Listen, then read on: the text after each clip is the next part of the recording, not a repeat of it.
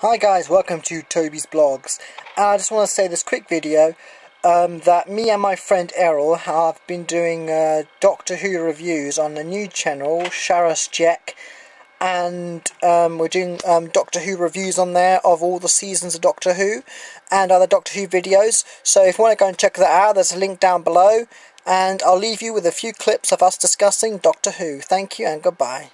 And like the dark side of the story as well, with the cavemen and the cave of skulls. That's right, it was quite sort of gruesome in some senses. And the Doctor nearly tried to kill the other person because they were stopping on their mission, so they wanted to kill the other caveman. I think Waris Hussein did say, one of the directors from this early era, that it needed to be toned down because they were saying it was a bit too violent, this first particular story, some of the scenes. No.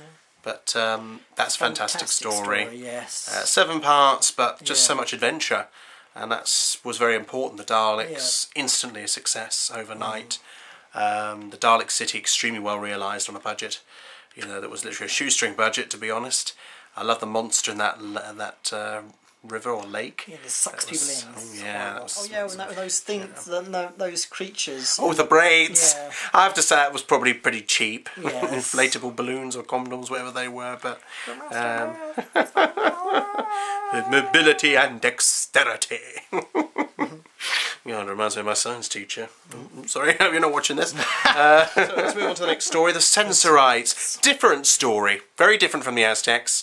Maybe not as well realised as some of the other characters we had. Yeah. I think there was a good plot line there, but I don't think it was visually as exciting.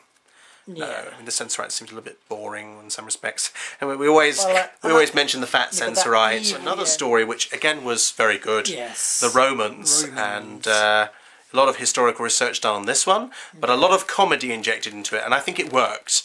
I mean, William Hartnell's Doctor being falsely identified as Maximus Battalion, or Batulian, although they seem to pronounce it God knows how many different ways in the story, and of course the wonderful Emperor Nero, played wonderfully by the actor who was in that story, and the Lady Poppaea. Oh my goodness, she was just like a vicious bitch.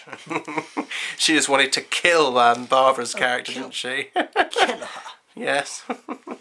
And then when she gets so angry and her temper just chucks a glass of wine or something, or all sorts of things on the floor from the family sort of poisoner, I suppose. That way. The creator of needles. Well, there's other ones, the Optra. Oh my God! Don't. Optra.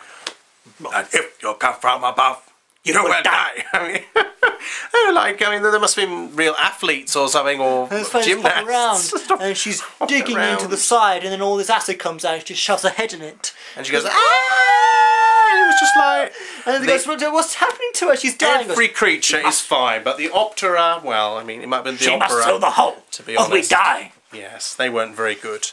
But all the other creatures, you know, were very good, and I did like the end. I love the way the Zarbi, their heads were in the water, licking the water at the end.